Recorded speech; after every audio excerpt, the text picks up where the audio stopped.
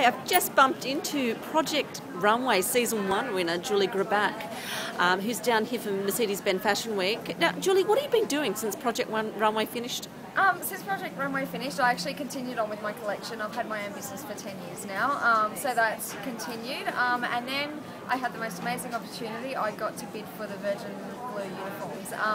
And at the time, I bid against other companies. I won the bid, and since then I've been doing that. So it's been amazing. Yeah, it's a dream job.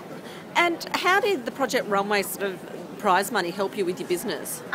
It was great because we didn't only just get prize money. I won a car. That helps.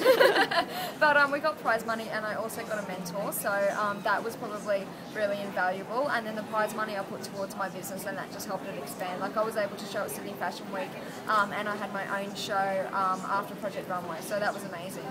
So, and you're doing your own designs as well as the Virgin stuff as well? At this stage, I stopped the business to restructure. So at this stage, there's nothing. It's just Virgin, and I'm looking at. There's a couple of different things I want to do. One of them may be moving to New York. So yeah. Oh, that's fantastic news. Yeah. Can I ask what you'd be doing over there? I have no idea. I keep on going there. I go there every 6 weeks, and something's going to come up. I'm looking for a project or something. There's quite a few things in the pipeline, but nothing firm yet. So yeah. Well, maybe you need to speak to Jared Clark while you're down here.